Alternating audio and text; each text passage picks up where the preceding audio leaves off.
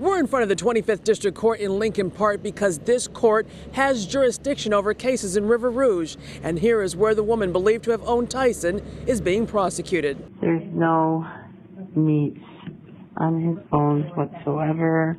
It was the heartbreaking sight that many people will never forget.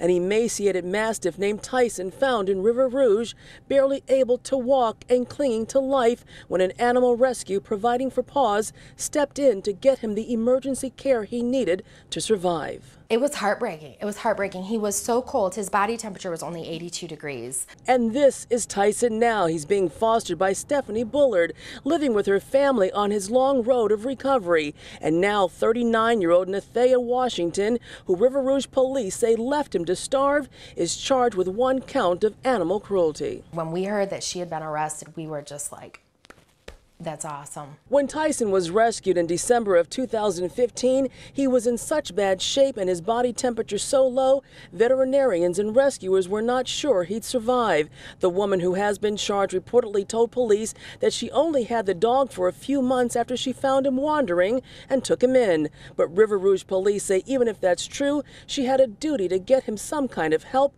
before it came to this.